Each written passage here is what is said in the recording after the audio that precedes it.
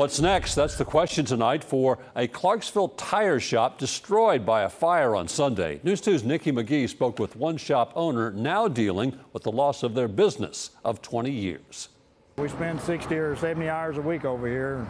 Been here for 22 years. It's tough. Owners of the wheel shop in Clarksville are still in shock after firefighters spent much of the day Sunday putting out flames at the business they built from the ground up. I just kept thinking that they're going to get it pulled out, but it didn't. Tires got on fire, and it was 5 hours after that getting it put out. For Steve Ashby and his wife Cindy, the wheel shop was more than just a business.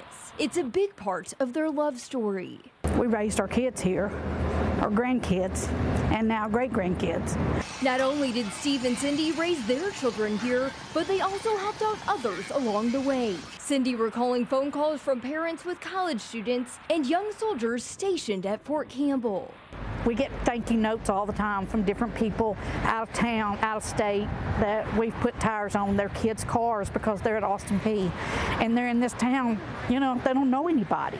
The Ashbys aren't sure if they'll rebuild. However, Cindy knows her husband Steve isn't ready to throw in the towel yet. I like what I do, and we have a lot of good customers that's been loyal to us for the whole 22 years. So a lot of them bought their first wheels when they was teenagers, and now they got their kids as teenagers, and now they're buying, so it's tough. The Ashbys hope to leave their business behind to their 4 sons, 11 grandchildren, and eventually their 3 great-grandchildren.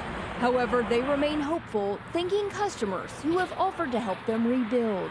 Everybody that comes in knows us, and we're all family to them, and we just love our customers. Hopefully we'll be back. Just love y'all.